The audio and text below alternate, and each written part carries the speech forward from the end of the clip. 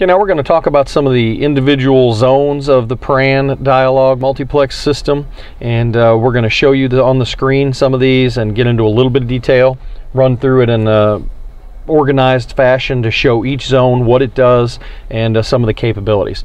So again, this is the electronic controls and multiplexing technology. It brings the modular part of the ambulance with the chassis all into one screen.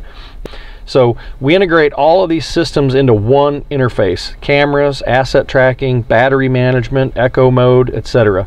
And we'll go through each one of these. The first icon you'll see here is satellite reception. We are indoors right now, so we don't have a good satellite reception. We'll be sitting outside. We'll zoom in on the map to our exact location like any normal GPS you're used to. Second is your cellular signal zone. It'll show the signal of the cellular service that's installed into the wireless modem. It'll take data cards from multiple carriers to ensure you have coverage wherever you go. Third section here is the state zone, the state of the system. It would say system okay, doors open, compartment lights, batteries low, echo engine start or stop, battery charging. So whatever's going on actively that the attendants or the staff in the ambulance need to see would be displayed here in this zone.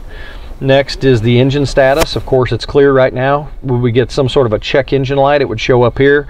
And then finally, the park indicator, so we know our parking brake is set. If it's not set, it's going to be flashing red and you're going to get an audible alarm. Move down into the next zone, which encompasses these soft touch screen buttons, and these are the vehicle monitoring and the light controls. We have left scene, rear load, right scene.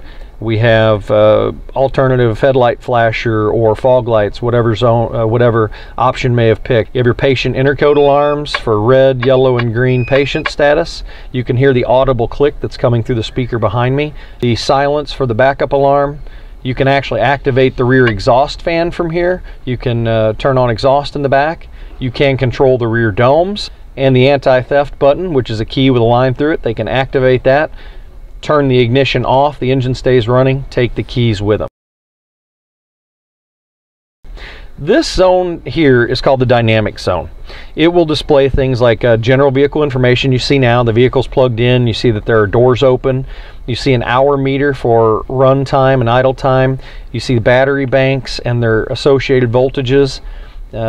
These are linked together, showing you that right now the isolator is open and both banks are connected and charging, and what their active state is, how much amperage draw you have, items such as that.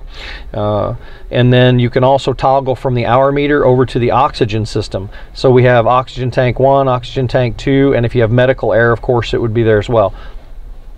The next section of this dynamic screen is the camera section.